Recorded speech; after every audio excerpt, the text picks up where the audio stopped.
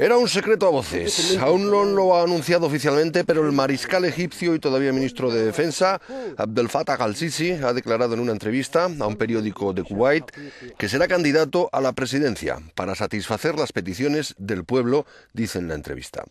El nuevo hombre fuerte del país tiene la autorización del Consejo Supremo de las Fuerzas Armadas para presentar su candidatura y de hecho es el gran favorito, impulsado por un creciente culto a la personalidad en el país del Nilo. Sus partidarios consideran que ha salvado al país de la guerra civil. Sus detractores le acusan de derribar a Mursi en un golpe de Estado y de borrar del mapa de Egipto a los hermanos musulmanes, instaurando un Estado policial.